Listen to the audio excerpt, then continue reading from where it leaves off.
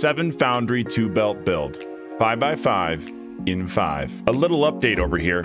I've decided to pull back on continuing the build of the 5x5 tower in these 5x5 in 5 videos. Everyone has their unique approach to the 5x5, so for now on, expect builds that can act as templates based around fitting machines and logistics within a 5x5 space. I hope you can learn a few tricks that you can apply to your own 5x5. Hey, and don't forget, I stream live on Twitch Tuesday through Friday. I've met so many cool people there who've checked out my YouTube, and I'd love to meet you there. Let's begin.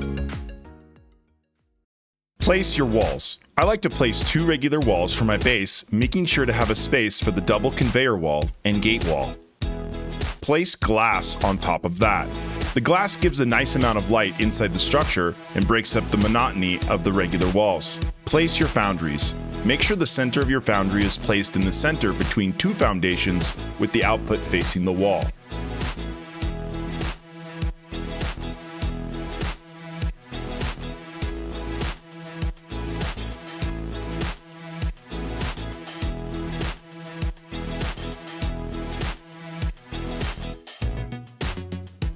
Now place 3 glass foundations, making sure the orientation of the foundations are correct.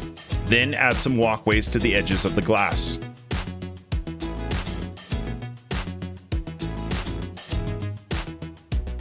Place 1 meter foundation below the glass on the floor, then delete the 7th odd foundry. Don't worry, you'll be placing this back here soon enough. Place conveyor splitters on the first entrance of the foundries on this now 1 meter elevated surface. Place conveyor poles on the opposite side of the foundation. This will allow the belts to travel over one another. Delete the 1 meter foundations you added to the floor, then drop the splitters for the other side input.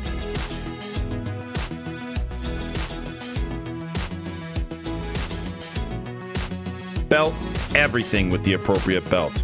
I'm belting with the max speed belt here that you may or may not have at this point in the game. Don't worry, you'll get it eventually and you'll be glad you did all this work. As you progress through the game, you can come back to this setup and upgrade the belts. I'm using this build for my copper alloy ingots, one of my favorite alternative recipes. Oh, by the way, you can find that video here. For the roof, you'll begin by placing 1 meter down corner ramps, here and here. Do the same on the opposite side. Then place 1 meter inverted ramps between the corner ramps.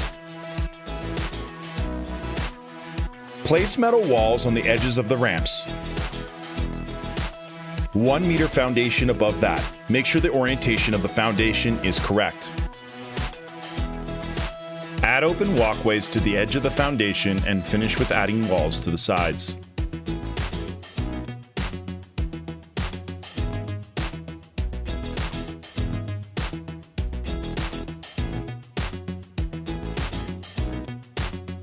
Drop a double conveyor belt wall here, or maybe a single wall here. It all depends on your input and output. This build is customizable for you.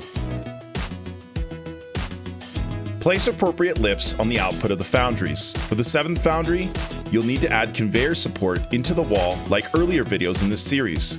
Then, add another lift to the 7th foundry.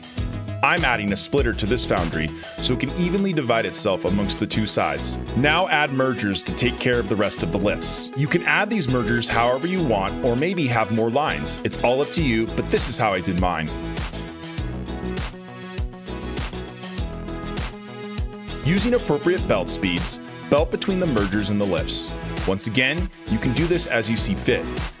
I know you don't need that 8th merger, but this is going to be hidden anyways, and I like the sharp turns that the mergers provide.